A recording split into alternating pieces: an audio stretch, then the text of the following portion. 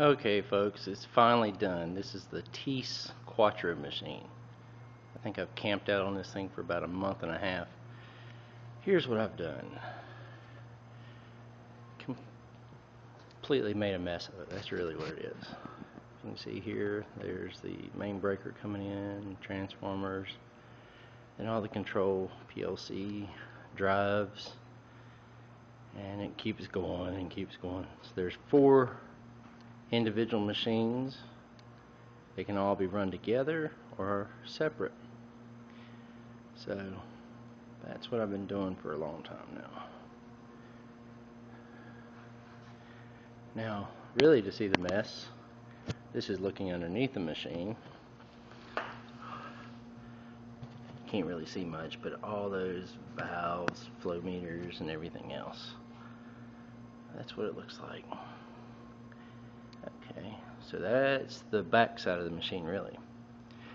So we'll go around.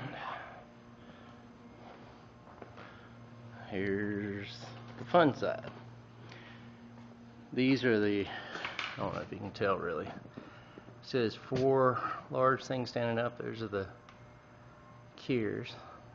That's where they'll put the thread in on a bobbin to the top part up there. They'll open it up here and put the stuff in down. So what I had to do is make this little panel, mount it on the back of the machine, and that controls these fun little things. How you like this? That's not me. Some German thing.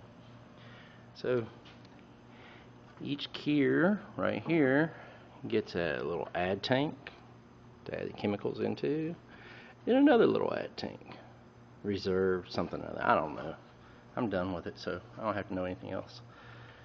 So there's the second one, the third one, and the fourth one. And let me try to back up and try to get it all in here with a little light behind me now. So that's the whole big machine.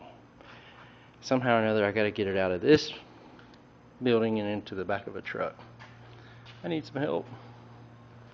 And here's the actual control panel for it I built that goes with it.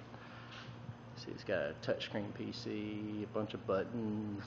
You can see all the buttons and fun things.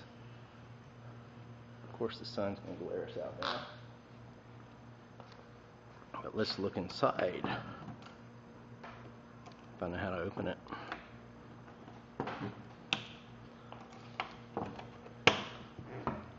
Ouch. Okay. And this is what the inside looks like. So, I'm making you dizzy now.